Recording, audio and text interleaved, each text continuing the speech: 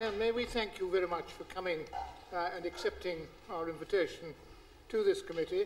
You would probably know we started our inquiry in the summer last year when suggestions had been made by leader of the Liberal Democratic Party, by the Prime Minister, that perhaps one should look at the way Prime Minister's questions were actually carried on and whether indeed there should be any way that we might improve this. We are most grateful that you should come today. It is fairly unusual for a member of the other place to actually come to give evidence. We know you've done this once before, but I think it is the first time that an ex-Prime Minister or past Prime Minister has come to give evidence to this committee, and we will certainly be delighted to hear what you have to say, realising your 50 years of service to Parliament, 42 years in the House of Commons, and now 8 years in the House of Lords. And if you need to be put at your ease, which I'm sure you don't, might I suggest that in this committee we proceed as a matter of politeness by good manners rather than by aggressive hectoring. We think we get much further with witnesses that way. So could I perhaps begin by asking, how do you view the way that Prime Minister's questions have evolved during this last 50 years that you've been associated with Parliament? Well, they've changed very considerably. When I first arrived, the normal practice was for the leader of the opposition to ask a question of the Prime Minister on a matter of perhaps of international importance. When he, for example, when is he going to see President Eisenhower, and will he discuss with him the question of career or something of that sort? It was that kind of question. I don't ever remember the Prime Minister having to answer questions about constituency matters. And of course, in those days, there wasn't a tabloid headline or a Today programme first item to which the Prime Minister was supposed to respond at 2:30 on the 3 o'clock on the same day. So the nature of questions has changed very considerably. Do you think that PM's questions, particularly in view of the TV coverage, has become too much a sort of theatrical political knockabout rather than, and perhaps it gives a very wrong impression to the public outside of the way that Parliament works in general? If you hadn't put the question in that rather affirmative way, I wouldn't have dared from another place have agreed with you. But as it is, I think questions of the Prime Minister have deteriorated seriously. I'm told that in America it's regarded as a comedy programme, and in Holland they view it with some contempt. Well, those are expressions of opinion that I wouldn't dare to utter myself, but I don't find myself too far removed. I think that's been put with great tact, if I might suggest, from somebody in the upper house. Might I turn to James Hill, who has a question or two, and then to Mr. Tyler. In your time, of course, Mr. Callaghan or Lord Callaghan. Prime Minister. Yeah, Speak up. I understand that when you were answering questions that you didn't answer for all departments, and that it was changed in Lady Thatcher's time. But how important was answering Prime Minister's questions when you were the Prime Minister? Answering questions from my point of view as Prime Minister was not important in the sense of drawing my attention to problems that I didn't know about or hadn't heard of. They were important because of the impact that was left on the House by the way in which the Prime Minister conducted himself. And although I was always extremely apprehensive and nervous, I had to appear in Parliament unruffled and calm, where, like the swan, I was paddling like hell underneath. And it was not a very helpful exercise as far as I was concerned. I noticed that Professor Norton believes that it attracts the Prime Minister's attention to problems that he wouldn't otherwise know about, and perhaps makes him take action on them. That was not my experience. You weren't, in those days, both political parties were not trying to trip you up in any way. It was a factual question each time, whereas now you've said that you don't really like Prime Minister's questions now. It is turning into you don't know what the devil they're going to ask, and also it's become a bit of a joke shop, I think you said. Well, I think from the point of view of the Prime Minister, it's become a guessing game, and from the point of view of the press, it's become a ping-pong match, who wins and who loses. And that's the basis of it. I am to be absolutely frank with you, and I think every member here is going to hate me after I say this, but on a Thursday afternoon when the Prime Minister met the lobby upstairs quietly, more actual information was elicited then in a courteous atmosphere than was ever, I think, elicited when I answered questions in the House of Commons, because you went in a defensive frame of mind, and I think that has become even more acute in recent years. I think, if I may be bold enough to suggest a remedy, I think it consists of two parts. I fully understand that backbench members want to be able to question the Prime Minister, but I think there should be a certain self-discipline in the kind of questions that are put, both for the sake of I would almost say the dignity of Parliament, but also, I think, because it undermines the position of a cabinet minister. We have here a system of prime ministerial government. Prime ministerial government implies sorry, I don't mean prime ministerial government. What I'm trying to say is we have a system in which the Prime Minister is first among equals. His job, in my judgment, is to delegate to cabinet colleagues who are equals with him, except in the leadership of the government, the task that they have to do. His job is to keep a general eye on the direction of policy which they are following within the limits of the strategy laid down by the government of the day and by the party of which he is head.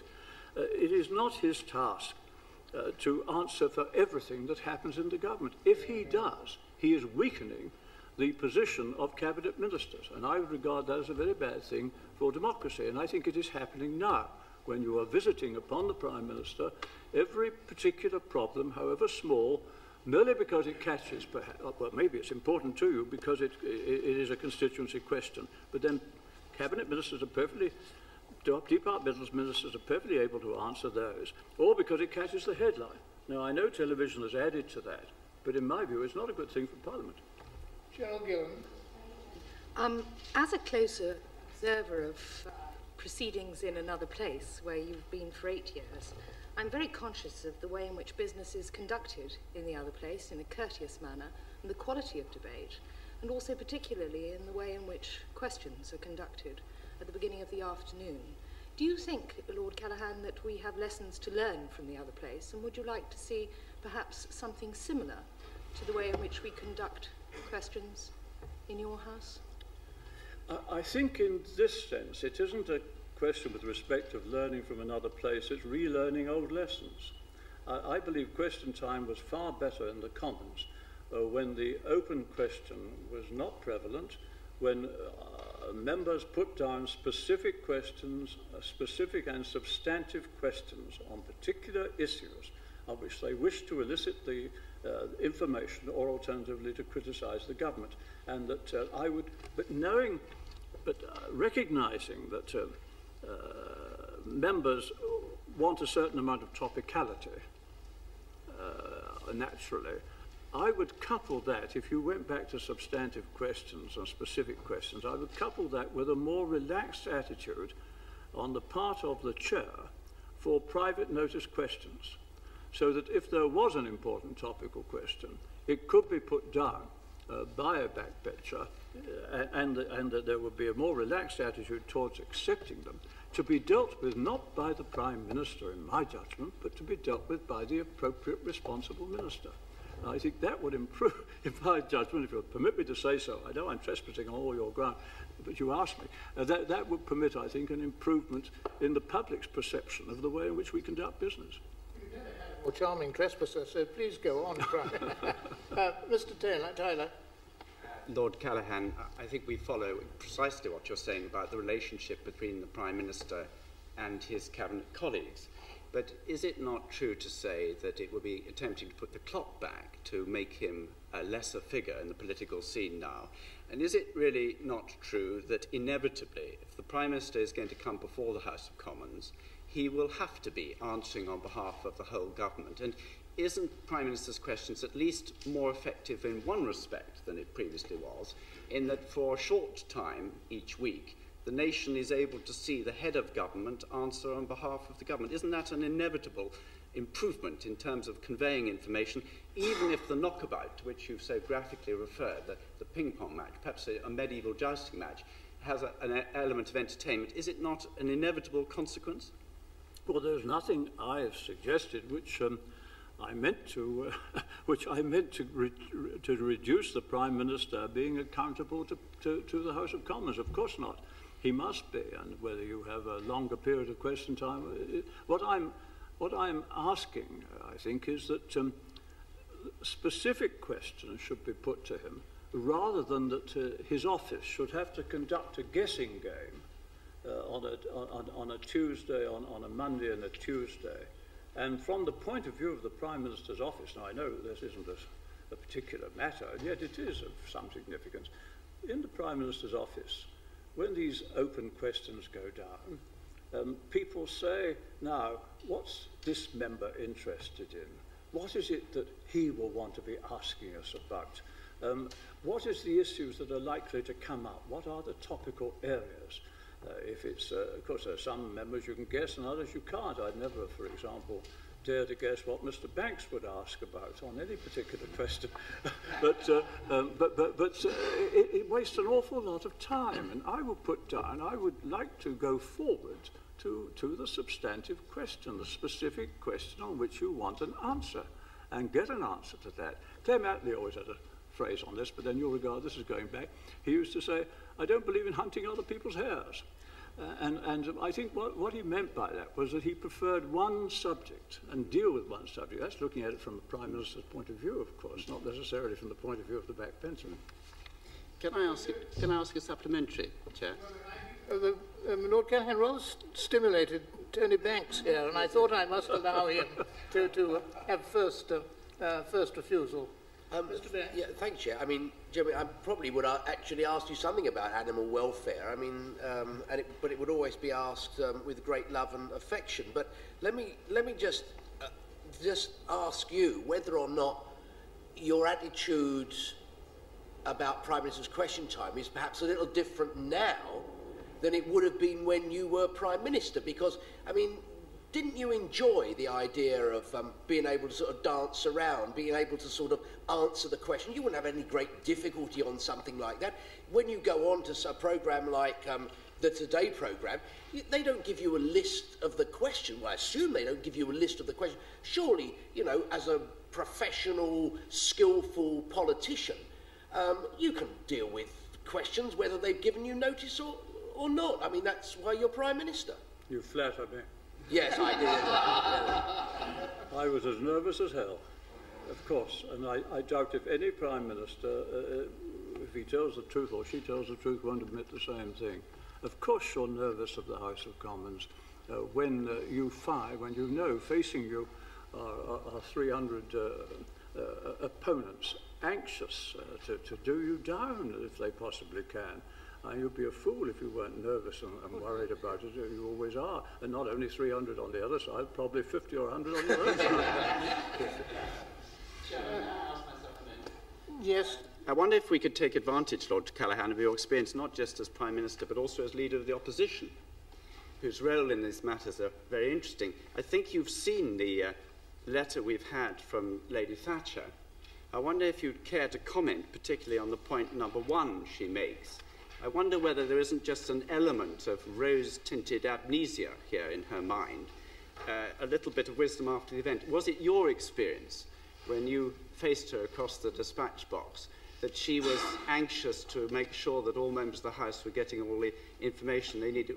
Wouldn't it be fairer to say that she was the mistress of the evasive answer, just like perhaps some of her successors? I don't think I want to comment on that. I don't think that I ever regarded it as my desire to give all the information I could in a question time which I knew was intended to be hostile. That is really asking you to be a saint. One enters upon question time in a defensive mode.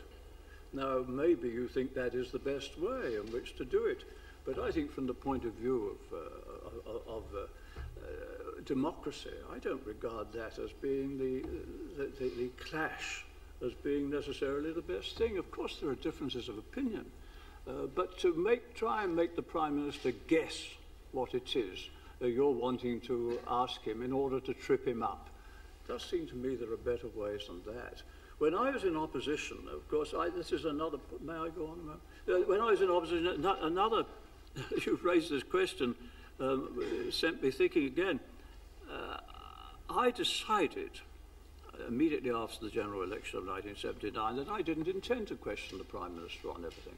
I see no reason why the Leader of the Opposition should be expected to question the Prime Minister on every occasion, on every subject that comes up that's been a headline in the Today programme. See no reason at all for it. So I sat down and I didn't get up to ask a question. What was the result? All these new young members, inflamed with victory, all sat and jeered at me. They waved their arms. Come on, get up. You're afraid to speak to the Prime Minister. So that trying to keep the Leader of the Opposition out of it for a bit brought upon my head accusations that I was too timid to get up and question the Prime Minister. So I think he's in, or she is in, a rather difficult position. But I would say that as long as you continue it in this way, I don't think you can prevent the Leader of the Opposition from, I've seen some suggestions to this, you can't prevent the Leader of the Opposition from asking the number of questions that he thinks is appropriate as long as you conduct it in this way. But if you get into a different area, then I think he would himself, I guess, the Leader of the Opposition, or she would be ready to stand back a little more. But at the moment it's a joust. And you are trying, and I think by some of your practices, you are encouraging a presidential system in this country. You are encouraging the newspapers and everybody to look to the leaders of the two parties. They're the only people that matter. Talking about Clause 4, it's Mr. Blair's Clause 4, it's nobody else's Clause 4. This is not good for our kind of system that we should be operating in this way. Forgive me being so bold, but I know you are. Mr. Andrew Mackay. Callaghan is one looking back some 16 years who from time to time tried to trip you up, highly unsuccessfully, if not tried to do you down. I can't recall it being any less controversial and confrontational in those days. It's perhaps become slightly more trivial now. I think this is the point that you've been trying to make to us. And to that end, when you suggest that we should now have substantive questions, surely 2 weeks is too long in advance, because they then become very dated. From your experience, would you have managed in a couple of days, you and your staff, to have prepared sufficiently for substantive questions rather than 2 weeks? There was often much more time than that, especially on these open questions, because we didn't know what the subject was. And if it's a substantive issue in which the Prime Minister's office can go straight to the Cabinet Minister responsible and say, look here, what is the position on this? I want to know. Of course, 48 hours is plenty of time, right, especially as there will only be 4 or 5 or 6 questions reached in that time. That isn't a burden at all. You're quite right. It was getting very controversial in my time. I think, if I may say so, that wasn't so much the responsibility of the Prime Minister as of the Leader of the Opposition. but because when I first came here, there was much more courtesy between the Leader of the Opposition and the Prime Minister than developed later. Although there was strong criticism, there was not the personal criticism that sometimes seems to emerge at the present time. Sorry to sound such an old fogey. I think perhaps it's a lesson we should follow. Sir John Hannon.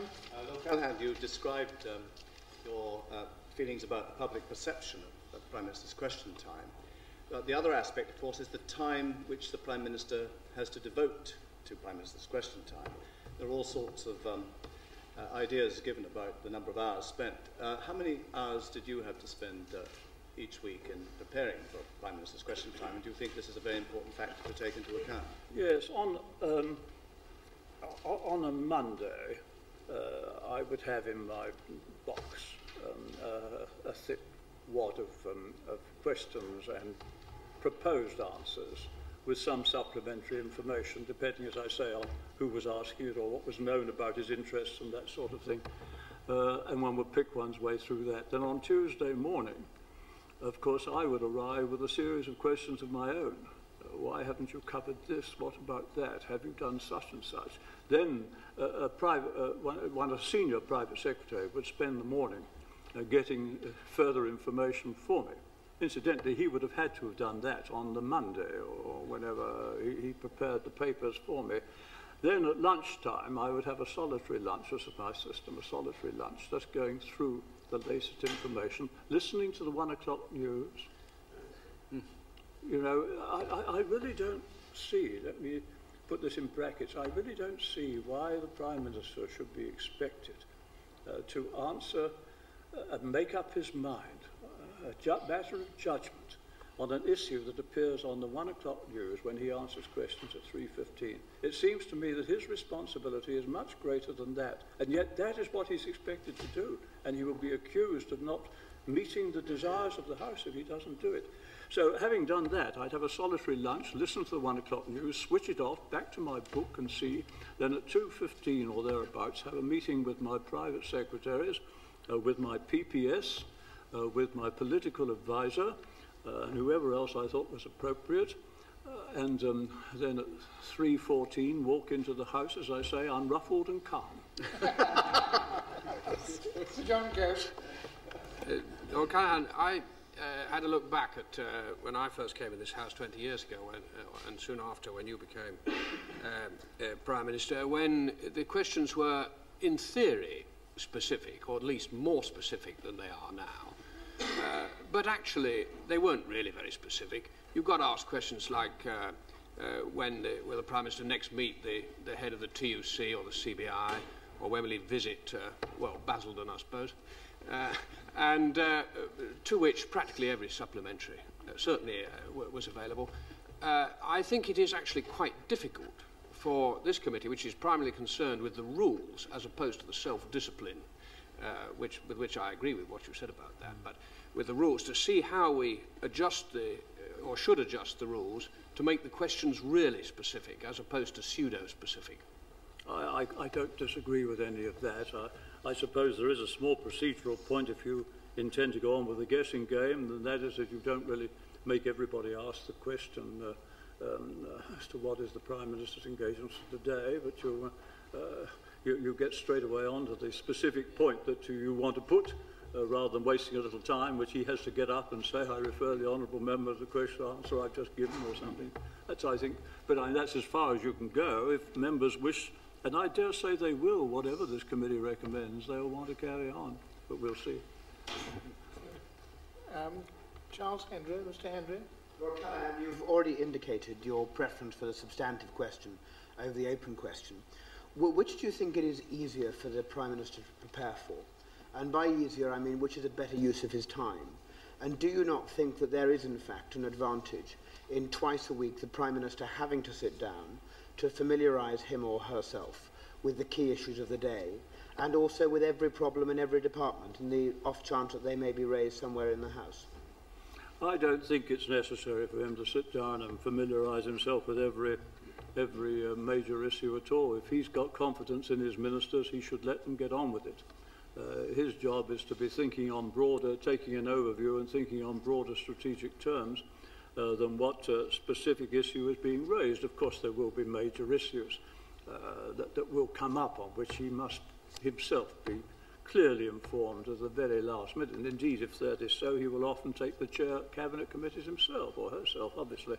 But generally speaking, I'm in favour of that every Prime Minister has his own way, but I'm in favour of letting ministers get on with it, and not looking over their shoulders the whole time. If they've got problems, they're only too ready to come to you, because especially if they don't know what to do about them.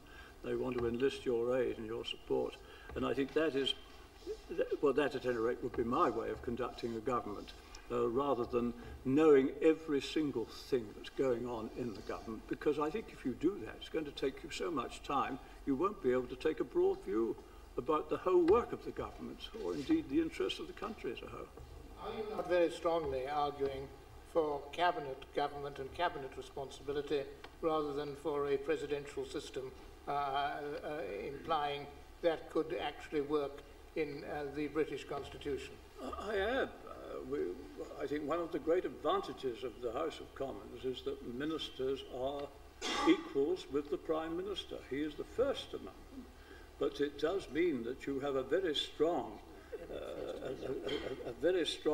House of Commons when ministers who perhaps lose their office go to the back benches instead of going off to run some small bank in Middle America and are never heard of again.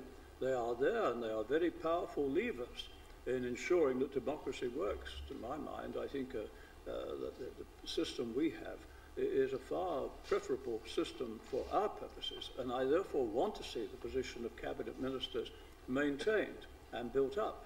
And I think by focusing everything upon the Prime Minister, you are weakening the position of the Cabinet and of Cabinet government. Mr. Eric Ilsley. Chairman, could I ask you, Lord Callaghan, just following on from that point, as far as I understand, I think it's still available to the Prime Minister of the day to delegate a question to one of his ministerial colleagues.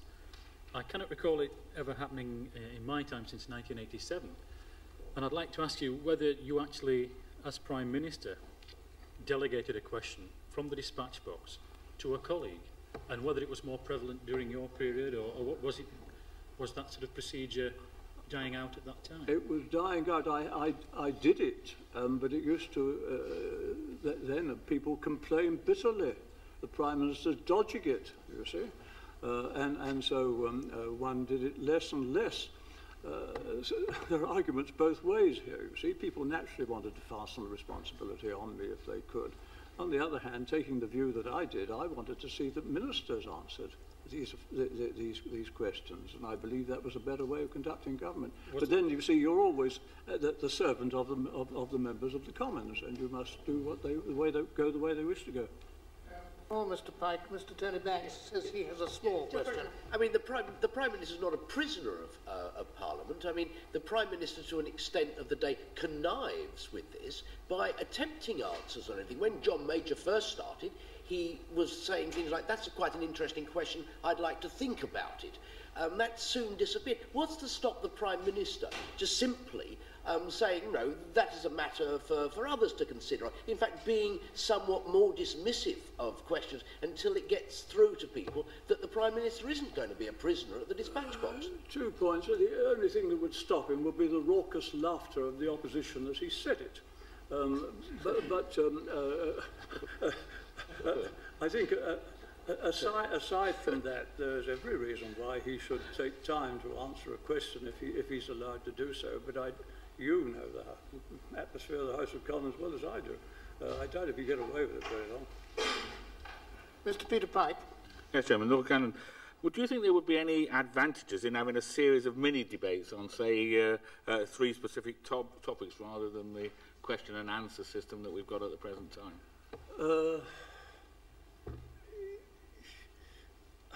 Not if you focus them all on the Prime Minister.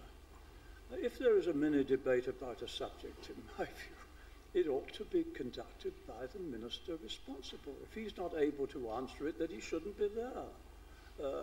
I think that we've really got to draw, well, I think I want to draw this distinction. This is the responsibility of an individual minister.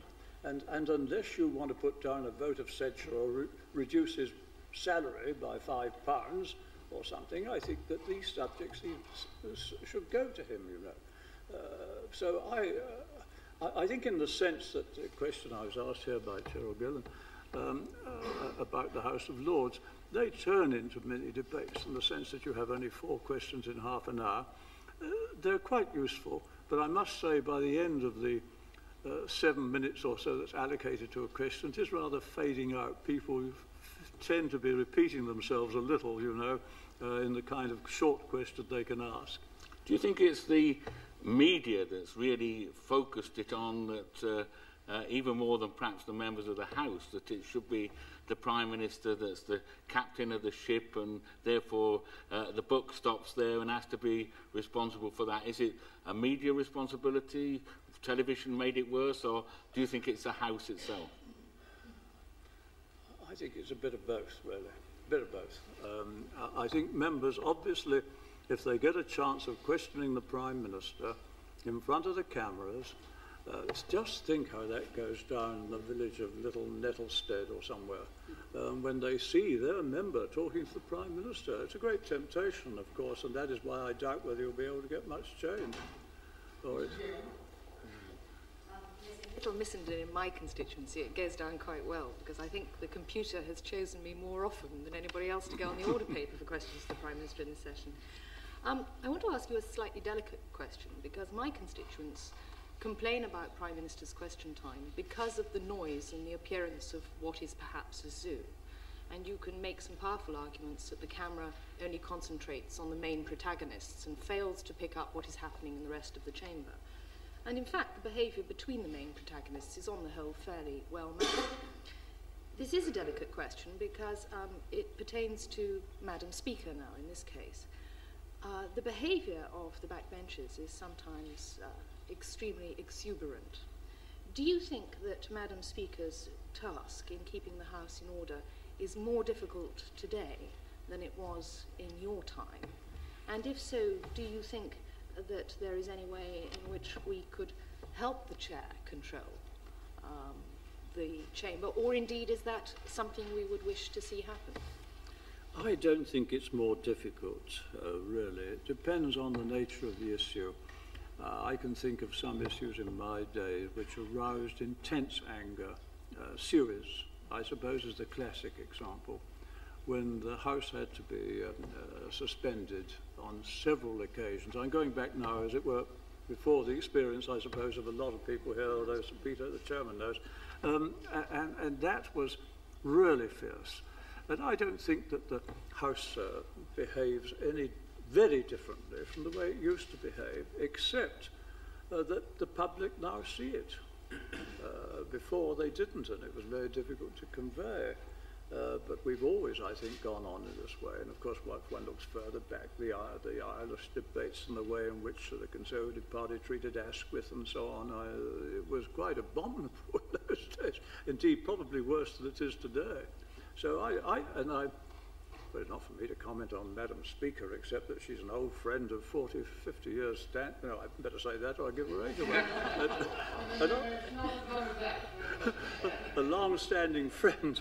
I think she is an extremely able speaker, and I think she really does, insofar as one can control 630 turbulent people, I think she does it extremely well, I must say. So do I. Relationship, you were balancing her on your knee. That's no, what it no. must have been, I think. Well, no, well, I won't say. Mr. Tyler. Lord Callaghan, it's been suggested to us that one way to deal with the problems of the format is actually to have occasional change of format, perhaps to replace one of the weekly sessions with a format rather closer to the select committee format that we have here. And I hope we're demonstrating this afternoon on both sides of the dialogue that you actually can elicit a great deal more useful information, if that is the purpose, in this format than you can on the floor of the House.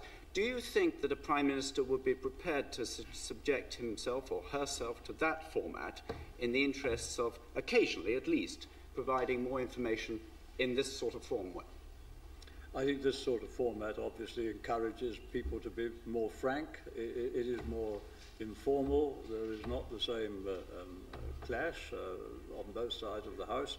And I should, just as the press, as I said earlier, in my view, gets more out of the Prime Minister on those Thursday afternoon sessions, if they still run, I don't know whether they do or not, but they used to do in my day. I think certainly you would achieve that. Whether all members of the House would agree with it, you would want everybody on the select committee, wouldn't you? That is the problem, of course.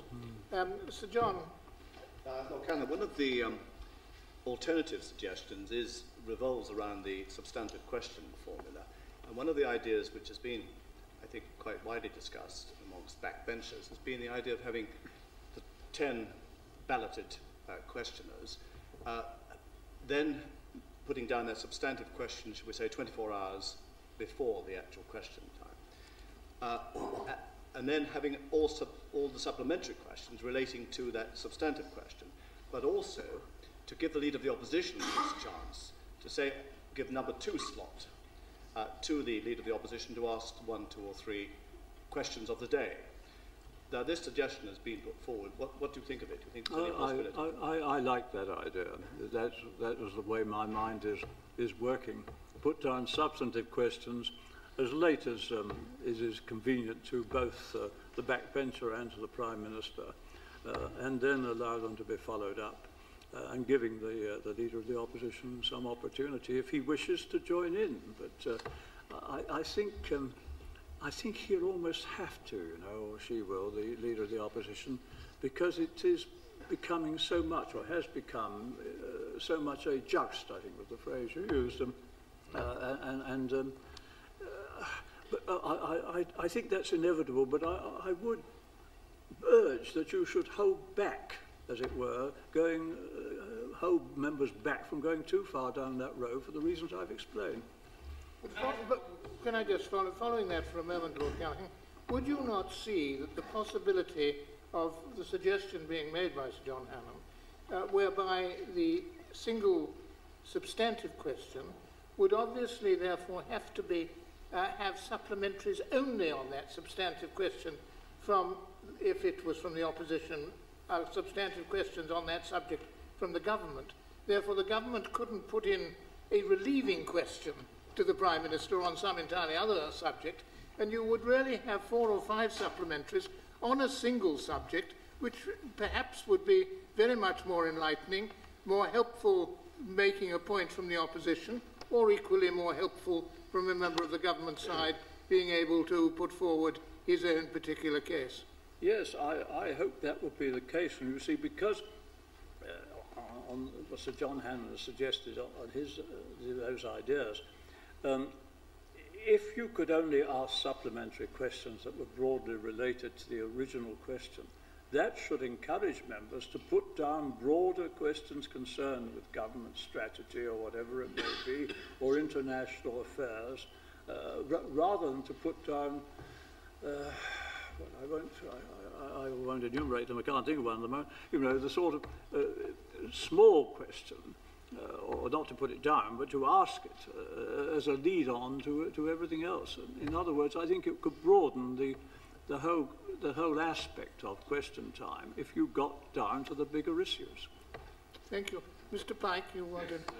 Look, Alan, do we not have to be careful that we don't preclude Parliament from asking a question similar to one that I actually specifically raised following the Christmas recess when we had the Westland affair, and we had the Secretary of State made a statement to the House at 3:30.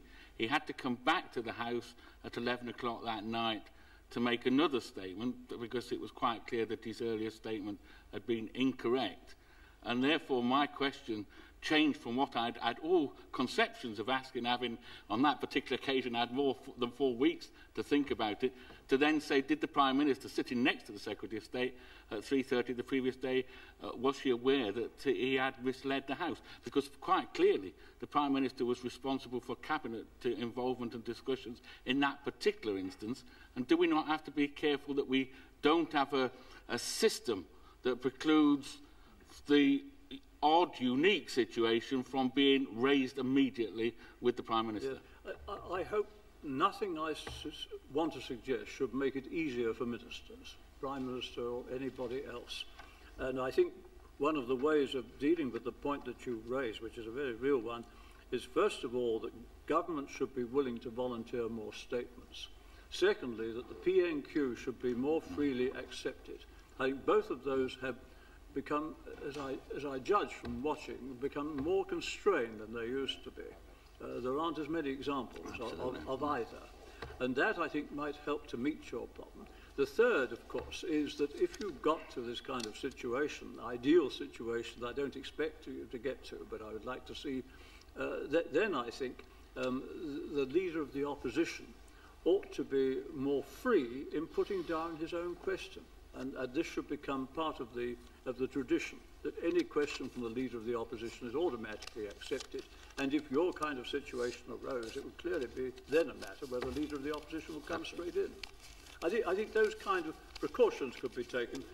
But I do want to say one other thing, and that is one or two remarks have been made as though the Prime Minister can really do, I won't say what he likes, but he has a great deal of power.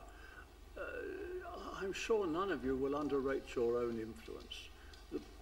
Any Prime Minister who is serious and sensible is very conscious that he depends upon the House of Commons, even upon the opposition in the House of Commons, to get the acquiescence, if not the support, of the opposition if you want legislation to go through, if you want to achieve your ends.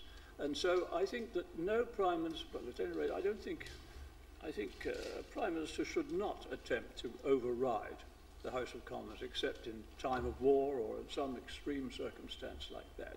And I think that most Prime Ministers, I think, would regard the House of Commons in that way. You are very conscious that you owe your position as Prime Minister to the House of Commons. I think that, I doubt if that ever leaves the mind of any Prime Minister at the end of the day. International Squire. Thank you, Chairman.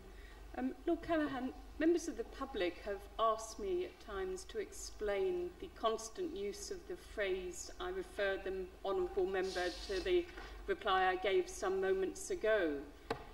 If the House decides to retain the use of open questions, does the use of that phrase serve any practical purpose for the Prime Minister of the day, or could it be dispensed with? Not the slightest help at all. Get straight on with the with the meat and get on with it, I would say. Thank you. Mr. Adam Mackay.